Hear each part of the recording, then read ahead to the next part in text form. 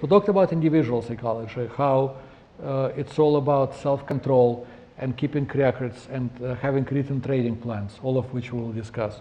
We talked about mass psychology, how the crowd sucks us in or tries to suck us in, and how we need to isolate ourselves from it, making your decisions in solitude and not checking on the website what other people are saying.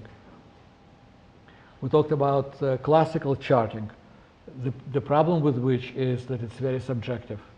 And I stripped down classical charting to just very few logical and clear elements: support, resistance, breakouts. And breakouts can be regular breakouts or kangaroo tails. When I began, I had graph paper. You bought graph paper from several companies that sold it, and sharp pencils. And then I remember buying my first electronic calculator to calculate moving averages. Then I got myself a programmable calculator, which had a little magnetic strip that went through the calculator. Now I could calculate more complicated indicators. And then I got my first computer, which was Apple II Plus, and a first program for computerized charting. Well, fast forward to the present day, and what we have is an embarrassment of riches.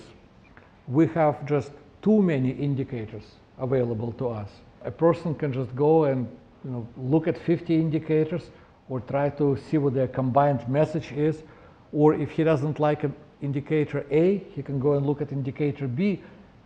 I often say to students, if you give me a stock and tell me whether you want to buy or sell, in 5 minutes with my program, I will prove that you are right.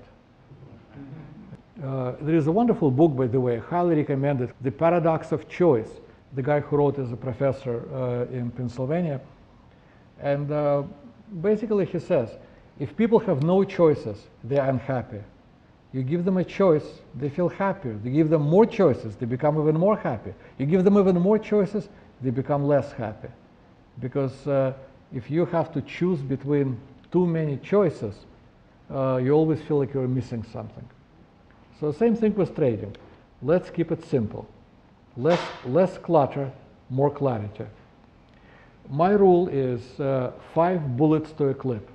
A technical trader is allowed 5 indicators. And if you're really desperate, you can have 6. But 7, you have a problem. Why 5? Well, because open, high, low, close, and volume. I mean, there is not a lot of data you're looking into. And massaging the data 10 different ways doesn't really help. I will be showing you my indicators. And this is what I use. I use a pair of moving averages. I use envelopes, MACD, and force index. I use 4, and that's enough for me. Now, you don't have to use the same indicators, and you're very welcome to use different ones. But my point to you is, don't overdo it. Choose a few and stick to them. So what we will do in the next few minutes, I will review my favorite indicators with you. Please keep in mind, these are building blocks from which we will build a trading system. None of these indicators is a trading system. You cannot win in the markets with one indicator, cannot. Right? I said to you earlier that every single dot, every single price dot on this chart is a snapshot, a photograph, consensus, consensus, consensus. And that consensus keeps changing. And of course, a price bar connects the high of the time period with the low of the time period, opening price, closing price. If you like candlesticks, candles are fatter than bar charts, and the area between the open and the close is fat, and it's going to be white if it closed up and black if it closed below where it opened. So in any case, here's the history of this wonderful Google stock. And here is a moving average. What's a moving average? Well, a moving average is like a composite photograph. We take a picture of Mr. Google every day at the close. And we take last 22 pictures to a photo lab, telescope them into one photo, And now we have a composite photo of Mr. Google. Now, every day we're going to be updating that photo. And as we update it, the moving average line emerges. So a moving average line is a composite photograph of the market. If it's a short moving average, it's a short-term composite. If it's a long-term moving average, it's a longer-term composite. This moving average gives us two key messages. Message one, what's the slope? You know, this eternal dilemma. What do I do at the right edge of the screen? Is the trend still up, or is the trend now down? And I'll say, well, here Mr. Google was getting more depressed, and here Mr. Google becomes happier. So the trend of the moving average is up, and that's what I use to identify the trend of the market. And by the way, I use only exponential moving averages because simple moving average responds to each price twice, when price comes in and when it's dropped off at the tail end. An exponential moving average only reacts to incoming prices. Now, if you're using a 200-day moving average, it doesn't really matter one day, but if you're using a 10-period, 20-period moving average exponential, it has to be. So that's message one. Mr. Google is getting happy, so we're going to have to look at this market for buying opportunities. Message number two, the distance from price to the EMA. You can see how prices run away from the EMA and come back, run away, come back, run away, come back, run away, come back, run away, and coming back here. So where do you think is it better to buy? When they are far away from the moving average, or near the moving average, or below the moving average? Now we have two moving averages here. And here comes the key on which my entire approach to trading is based, whether it's long-term trading or short-term day trading. All my trading is based on this thing. We have two moving averages. One is fast, one is slow. I call the area between those two moving averages the value zone. There is a difference between price and value. You decide to buy a shirt. You wait until you get a circular from a department store which says the shirts that look very nice to you are 40% off. And so you go and you buy them because you figure that the price of the shirt is below value. Option B. You're going to this workshop, to this conference, and you stop by for a little breakfast, and you spill a container of cranberry juice on yourself. And you really don't want to go to the workshop dressed like that, and plus it's wet and it feels uncomfortable. You walk into the store to buy a shirt. The only shirts they have are $75 shirts. Well, you buy it, right? Because you have no flexibility. You're not, you need it now. So what is the value of that shirt? Is it $75? Is it $40? Is it $60? Right? So a fundamental analyst will look at a company and analyze its balance sheet and earnings and inventory, et cetera, et cetera, et cetera. And the technical analyst will look at the chart and say, well, this is what all the buying and selling is being done. This purple line is short-term consensus. This orange line is a long-term consensus of value. And so value lives somewhere in the zone between those two moving averages. And now you ask yourself this question: am I going to be a value trader or a momentum trader? If you're a momentum trader, you're going to be buying these things when they explode in a rally. If you're a value trader, you say, well, the trend is up, moving average is rising, let me buy it when it pulls back into the value zone. This is the key, this is the principle. I want to buy at or below value. So this is my first tool, a pair of moving averages, define the value zone. It really creates a whole new sense of structure for the charts. You can look at any chart and ask yourself, is it trading above or below value? We were looking at the DAX. So where is the DAX trading now? Is it above or below value? It's clearly above value. It's way above value. And it's about as high above value as it ever gets. Tells you something, right? Not to get too happy and too excited. DAX is over 10,000. That's a psychologically important number. What about during this kangaroo tail? Was DAX above or below value? It was way below value, right? We go to the chart of S&P. Look at this wonderful bull market of the last couple of years. Now, this is a weekly chart, so everybody presents 1 week. And you can see how every few weeks there is a panic attack. And when people panic, they sell off S&P value, value, value, value, value, kangaroo tail, by the way, value, another kangaroo tail, value, value, big panic, way below value.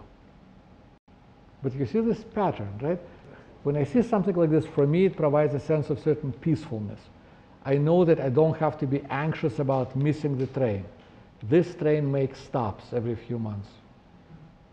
So this is the concept of a pair of moving averages, identifying the value zone. Tool number 2, envelopes. There was a mathematician, Benoit Mandelbrot. He died a few years ago. He was one of the more prominent mathematicians of the century.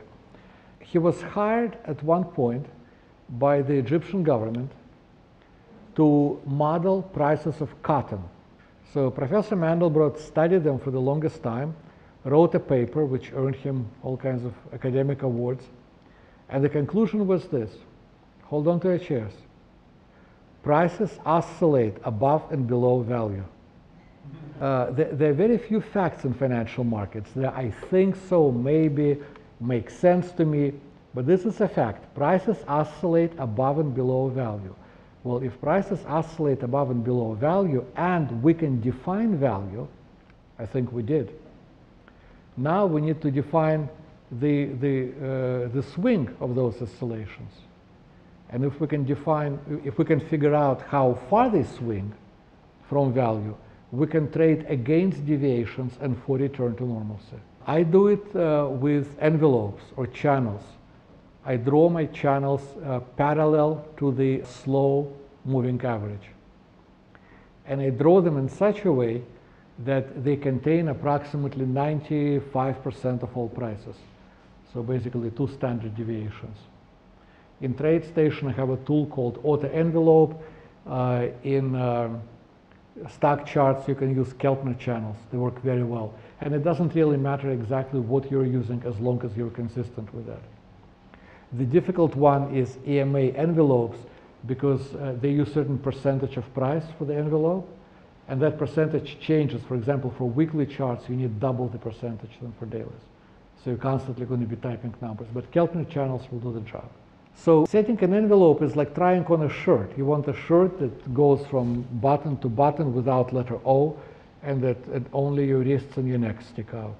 And so a good envelope hugs prices. Warren Buffett is fond of saying that when you buy a stock, you become a partner with a manic depressive fellow he calls Mr. Market. He says the only good thing about Mr. Market, he wants to buy you out every day, and also he wants to sell you his shares. And he says most of the time you should ignore him because he is crazy by definition. But every once in a while, says Buffett, Mr. Market becomes so depressed that he offers you his share for a song, and that's when you should buy.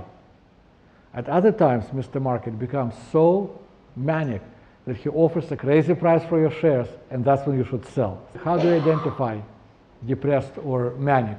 Well, I do it with channels. Here Mr. Market becomes manic, and here Mr. Market becomes depressed. You know, they say a neurotic builds castles in the clouds, a psychotic lives in those castles, and a psychiatrist is the fellow who collects the rent. Let's swing to our charts for a minute. Here's the chart of the S&P. What's the state of Mr. Market according to this chart? So right now, Mr. Market is way outside of the envelope. He is high as a kite, flying. Bulls are in charge, optimism is up, prices above upper channel line. This is a dangerous state of mania. A question that often comes up, what about Bollinger Bands? Well, Bollinger Bands are good for only one type of trading, options. Because Bollinger Bands, as you can see on this chart, they're tremendously volatile. They go far away from the moving average and far below and far above. Volatility determines option pricing. And so that's where Bollinger Bands make sense with options, but not with stocks, not with futures, not with indices. Okay, tool number 3. This gentleman, Gerald Appel, invented an indicator called MACD, Moving Average Conversions Diversions. Years ago, he invented this indicator, MACD lines. MACD is a combination of 3 moving averages. But you have 2 lines, a fast line and a slow line. And Appel was looking for their crossovers, but that's ancient history. In the 1970s, when the first technical analysis software became available, they began calculating the difference between MACD lines, and at that point, developed an indicator called MACD histogram. And MACD histogram is the difference between the 2 MACD lines. So the fast line represents short-term market consensus. Long-term line, long-term market consensus. When the fast line rises above the slow line, it shows that the market is more bullish in the short term than it's been. And so MACD histogram rises. Because it constantly measures the spread between short-term and long-term consensus, I say it measures the power of bulls and bears. Here, bulls are coming in, bulls retreated, bears came back in, and here bulls come back.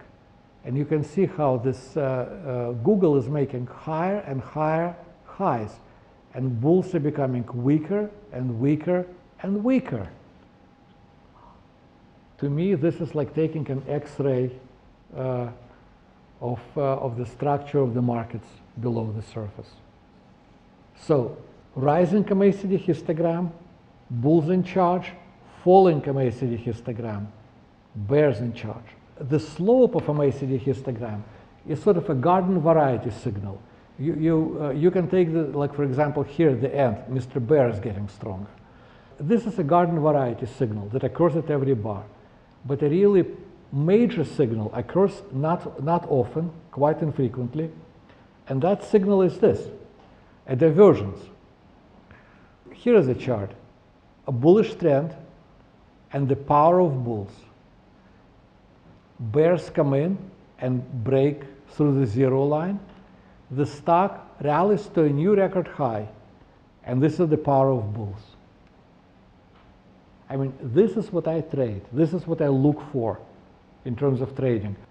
Just look at this, new high in price and the pattern of a MACD histogram. Here, this Comcast drops to a MACD histogram establishes a new low, maximum power of bears. This is still part of the same low. It's not a divergence because there was never any crossover to the upside. Here's a crossover to the upside. I call it breaking the back of the bear. And now a MACD histogram sinks again. Mr. Bear here and Mr. Bear here. Lower prices, more shallow bottom. Bullish divergence. Buy, buy, buy, buy. 0 line must be crossed between 2 tops over no divergence. This is not a divergence, A, but ABC is a divergence. Good? And here's something that came from Kerry Lavon, from my partner in Spike Trade. For years he's been calling himself a data junkie, which he is. He did extensive research, and he showed that the distance between the 2 tops or bottoms should be 20 to 50 bars, and the smaller the better. In other words, here the bottom ends 1, 2, 3, 4, 5, 6, 7, 8, 9, 10, 11. Very short distance, very powerful stuff. With the distance here, the shorter the distance between 2 tops and bottoms, the more powerful the divergence. If you have one top here, the other top in the middle of the chart, it's forget about it. So 20 to 50 is the distance, and also the second top or bottom has to be less than half the height of the first one. The histogram has to be half the height at the second top or second bottom. Half the height or half the depth. Yes? Does a divergence on one time frame matter more to you than on another time frame? A weekly divergence versus a daily divergence on the same security, yes. obviously. Absolutely. The bigger the time frame, the more meaningful it is. A divergence on a weekly time frame is much more meaningful than on a daily time frame, is much more meaningful than on an hourly time frame, is hugely more meaningful than on a 10-minute time frame. The bigger the time frame, the more important. Tool number 4 is volume. Joe Granville famously said, volume is the steam that makes the choo-choo go. When I look at volume here on this chart, it doesn't speak to me. Volume was high here, it declined going into the bottom, supposedly a good thing. But you know, I'm looking at these bars and I start squinting. The volume bars alone don't speak to me. So I invented an indicator for measuring volume, and we'll deal with this in a few minutes.